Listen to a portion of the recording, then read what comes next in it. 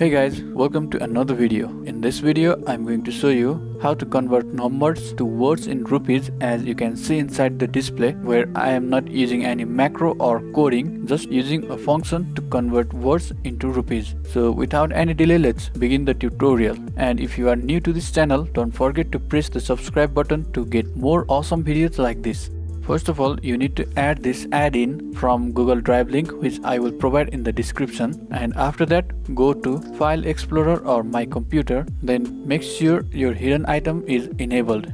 In my case, I'll go to this View option, choose Show and click on Hidden Items. Now go to C Drive, then click on Users.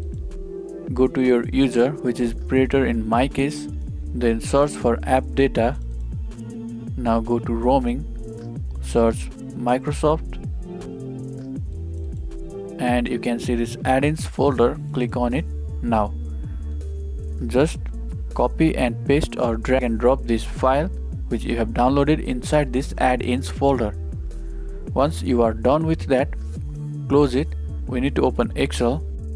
Go to blank workbook. Now we need to install the add-in inside the Excel. To do that, choose File, go to Options, then click on Add-ins, and you can see we have spell number rupees inside here. It might be at the end or somewhere between.